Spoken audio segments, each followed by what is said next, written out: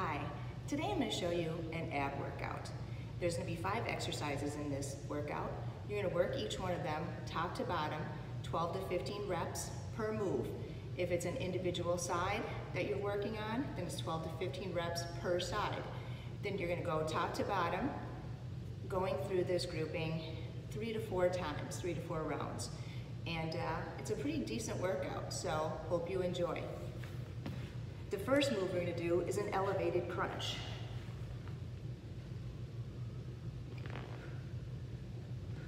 Exhaling each time you crunch up.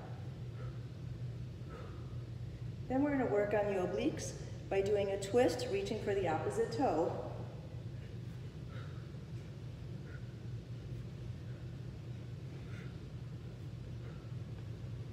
This next one is one of my favorites. It's the transfer of the weighted ball from feet to hands. Basically, every time you do the transfer, you're going to be crunching it up in the center.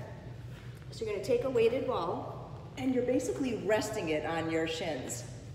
So we're going to start it down here, meet it up in the middle, crunch, and back.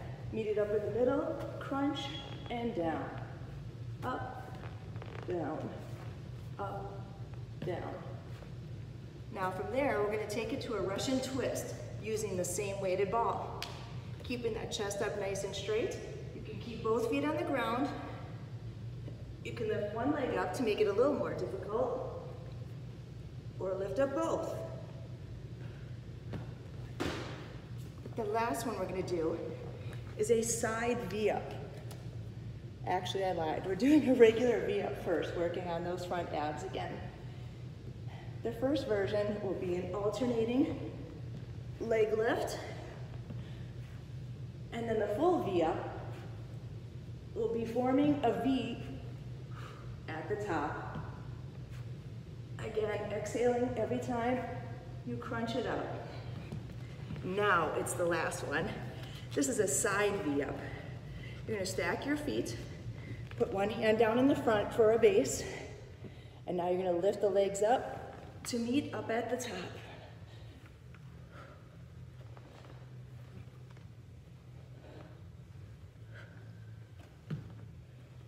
This is one of those moves that you're going to be doing 12 to 15 reps on one side, switching it over to the other, and then starting at the top and working your way down again.